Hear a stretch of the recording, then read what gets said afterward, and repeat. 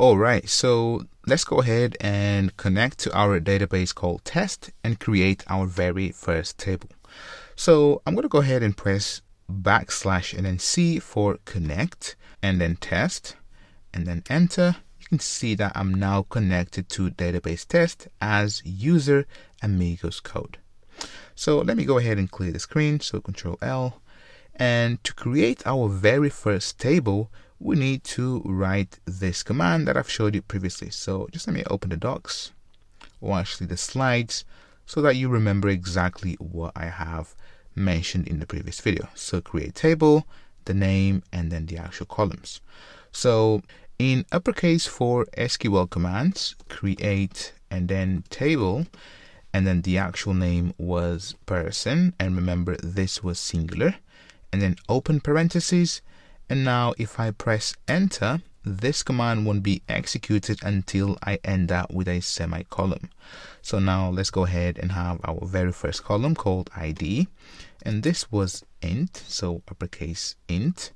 And then we also had the first name, and this was var char and then 50. We also had last name, and this was var char 52. We also had gender, and this was var char, and I think it was 6 or 7, but let's go ahead with 7. And then let's go ahead and finally have the actual date of birth, so date of and then birth.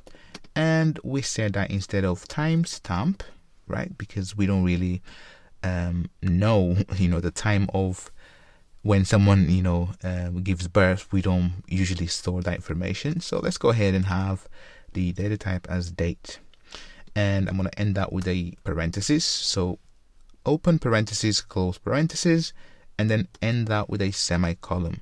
So if I now execute this command, so press enter, you see that we have a table.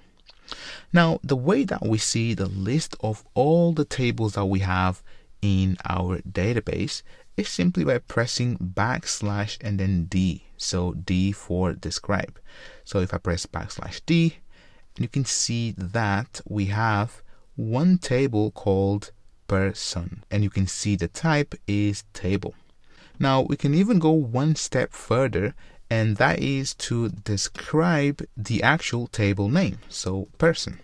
If I press enter, and now you can see that we have one table called person, and the columns are ID, first name, last name, gender, and date of birth. And you can see the type, so the data type, integer, characters, and then date right here. And there is some extra information, so nullable, so these are like constraints. And you can also have default values when you create a record in this table. And this is how you create a table using Postgres. So this is all for this video. In the next video, I'm going to show you few things that are actually wrong with this table and improve on it. This is all for now. Join me in the next video. See ya.